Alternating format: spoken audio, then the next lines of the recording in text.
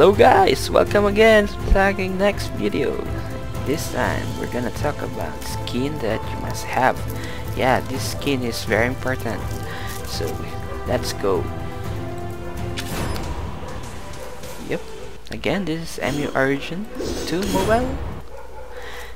If you like this video, please click the subscribe button so you can see more of my videos. Oops, let's go first to the Laurentian or at the Laurentian. Maraming halimaw kasi doon. Dito tayo para mas tahimik. Okay, so una is Hurusai. If we go to the skin and Horcrux, this one, the one I'm wearing, this gives us 3.6 HP bonus and 5% damage absorb. Yeah, which is really great.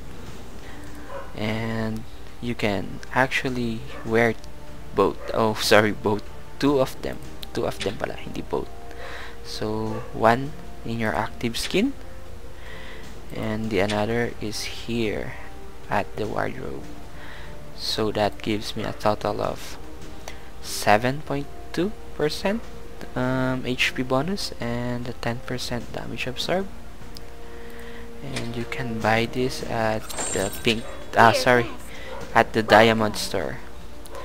It's actually from the general skin or in the general skin, and it costs 300 diamond. 300 diamond for 7.3 HP and 5% damage absorb is sulit already. Yeah, sulit na sulit guys. Para sa 600 diamond, may 10% ka ng damage absorb and 7.2% HP. So malaking tulong na po yan. And if we check the stats, actually let's see if how many HP I will get from that 7% HP bonus. And let me first remove it.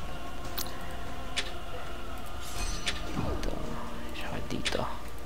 So, see? Bumalik sa 11.8 yung HP ko. At pagsusuot natin ulit.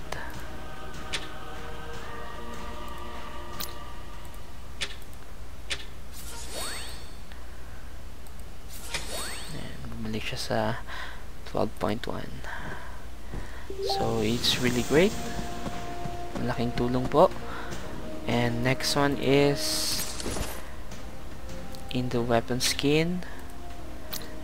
And since I'm a diviner, this one is called Holy Light Battle Axe for me. And it gives 2% attack bonus. Yes po. And if we enchant this, it will give us a legendary stats. And ang nakuha ko is 4. Ito na ata yung pinakamataas. Hindi ko alam kung may 5 stats pa, pero okay na to. 4 stats. Sometimes it will give 3 only, but it's still great because it's a legendary stats, or like this, yellow or gold stats or orange. So like in the Horcrux, pwede kang magsuot ulit ng dalawa, and one in your active skin and another is in wardrobe also. So mabibili natin to sa pink diamond. Thank you for coming. And class skin. So just scroll down and it costs 2.8k PDS. So if you buy 2, it's around 5.6k, which is okay lang. Para sa akin ay sulit na sulit pa rin yun. And if hindi nyo alam guys kung ano yung bibilhin nyo or kung ano yung may 2% na damage dito, punta lang kayo sa inventory or sa backpack pala, sorry. Balik kayo sa skin and weapon. Just go to the album, and here at 2 hand you can check the skins here and its stats. So para sa akin it's the Holy Light Battle Axe. And stats review, hanapin nyo lang yung may attack bonus na 2%. So yan, dun nyo mahanap guys. And now to test the difference,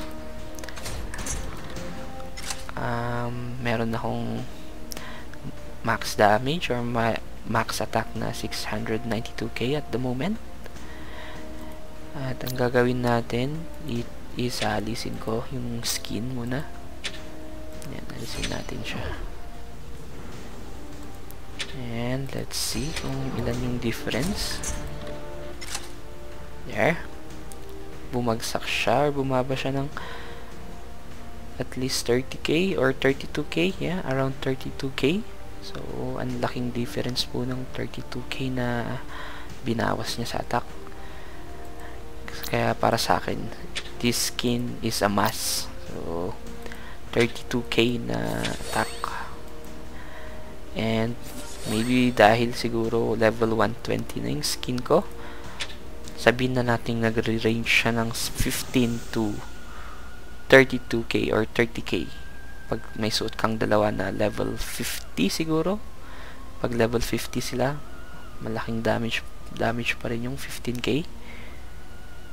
And yeah, kung nagustuhan nyo tong video na to or nakatulong, please click the subscribe button. Again, this is Guilty Pleasure Gaming. Thank you and bye-bye.